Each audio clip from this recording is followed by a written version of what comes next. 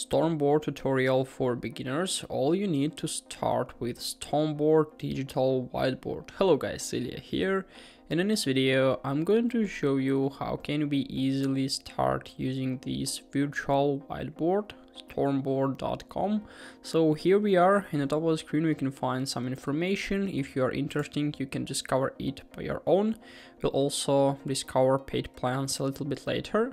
So let's click on sign up now, or if you have an account you can just simply click on log in. In my case I'm going to log in with my Gmail account, as for me this is the easiest variant to start with Stormboard.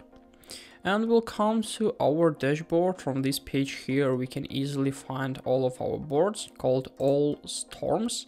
We can also find all the invites. If you are working in a company you can simply share your boards with others, or you can get an invite. We can also join a storm. We need to import the storm ID and storm key. Basically, if somebody sent this information to you, you can just simply do it right up here. Also, we can search for storms for different boards. We can create a storm. And basically these are the ways of how can we interact with this part here. Also in the right side there is like my task, where we can find all the tasks which do we have to perform. And also in the right top corner we can find the account icon, where we can manage account information, change profile picture, create a storm, and also like go to dashboard. So basically from this page the most useful is this one area, so we can create a storm. And if we'll click, we need to set up the name. Let it be like board 1. Here we can choose the type of our board, like personal storm or team storm. Team storm is available only for like paid plan.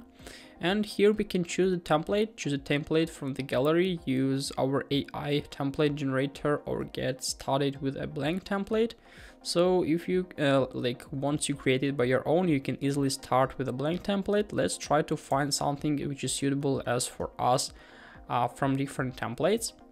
And here you can find that there are a lot of different categories we can easily use, like blank templates, general, metrics, calendars, shape, icebreakers, design, and also like use cases area with problem solving, brainstorming and ideation, PI planning, design thinking, and so on. So I suggest you to try it by your own, and then you can easily decide what is suitable as for you. As for me, there are tons of different templates, and I think everyone can find something which is suitable as for us. So let's try to use this Agile Project Center.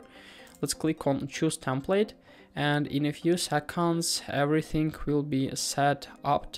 And now we have like 4 columns here, like details, vision, mission statement, and like success criteria.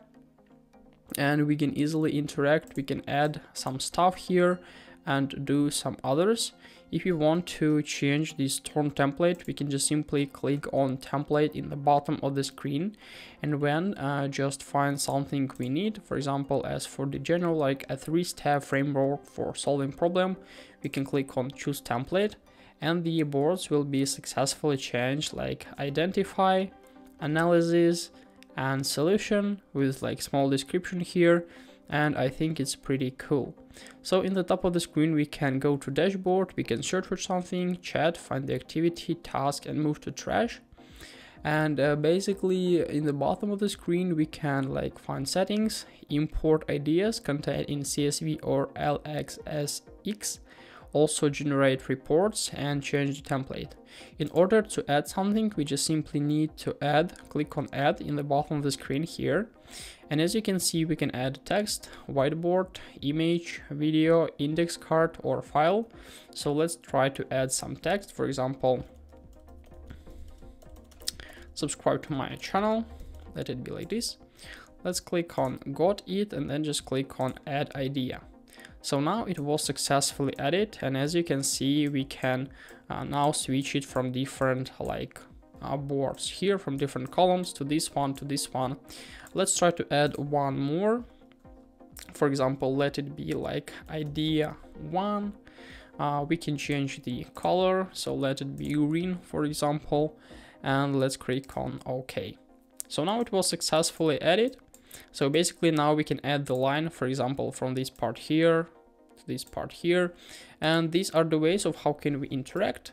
We can also change these lines, we can remove connector, we can like change the color, which is pretty cool.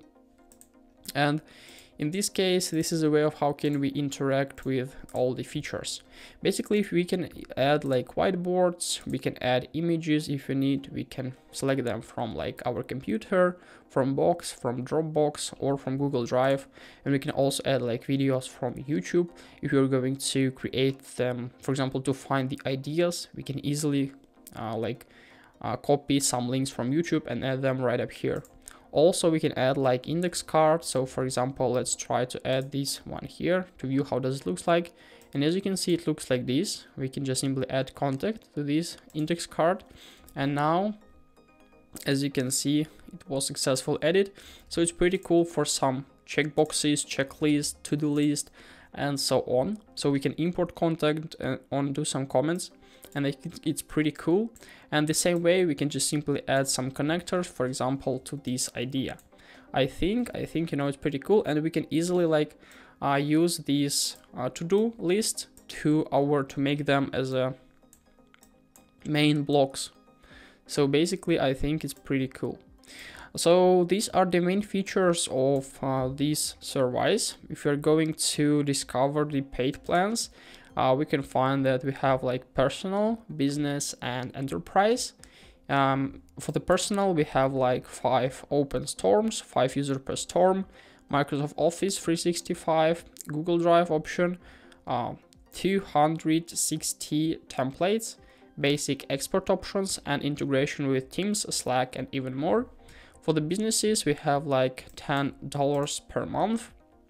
We have more advantages, like all personal feature plus unlimited open storms, unlimited users per storm, 10 guests, full Microsoft integration, full Google Drive integration, advanced reporting, also like templates here, magnetic template section, custom template section, organization by teams and folders.